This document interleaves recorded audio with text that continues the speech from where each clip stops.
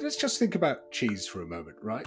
So you take the mammary secretions of a lactating species we call a cow, and you sort of squirt them out, and then you mix them traditionally with a chemical extracted from the lining of the fourth stomach of a nursing calf, from sort of chopping up the stomach and macerating it and then chemically extracting this thing called rennet.